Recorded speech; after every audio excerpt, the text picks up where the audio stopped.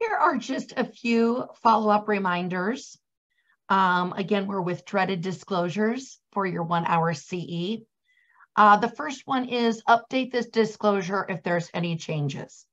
A derecho comes through, a hailstorm, and you had a chimney collapse. There was a fire at the property, on and on and on. Anything new that pops up now must be disclosed. And even if the issue is repaired, you must have it disclosed. For example, you got an attic fire and all of the trusses and support beams and electrical was replaced.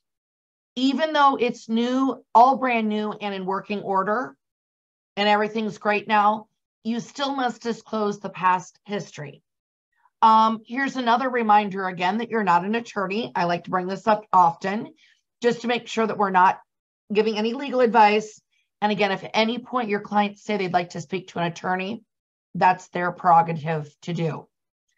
We mentioned this in the first video when we started out together for this course, that the seller disclosure must be filled out even if the owner never lived in it. So a flip, landlord, new construction, they must fill it out even though they've never lived in it. One question that came up to an attorney that I was listening to speaking about disclosures, I mentioned this in the last video.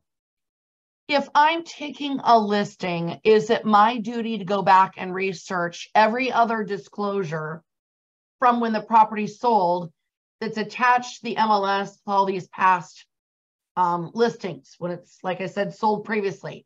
Am I, as the listing agent, responsible for going back and digging and sifting through all of that?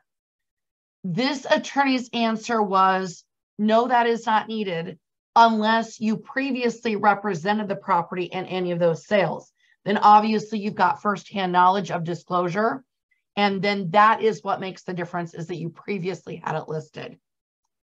This is not in necessarily disclosure related, but I think that we wouldn't be doing our jobs if we didn't have this part of it. If you are an agent who is carrying errors, omissions insurance, which you are required to do by law, the good thing is you've got protection, right, with E&O insurance.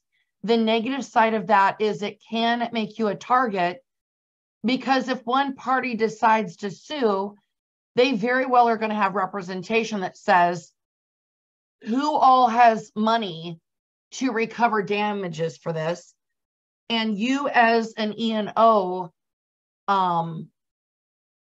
insured is going to make you a target.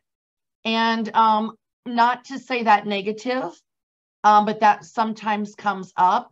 And again, anytime you got someone that mentions and you feel like you're going to need that E&O policy, please make sure that you get with your broker as soon as possible.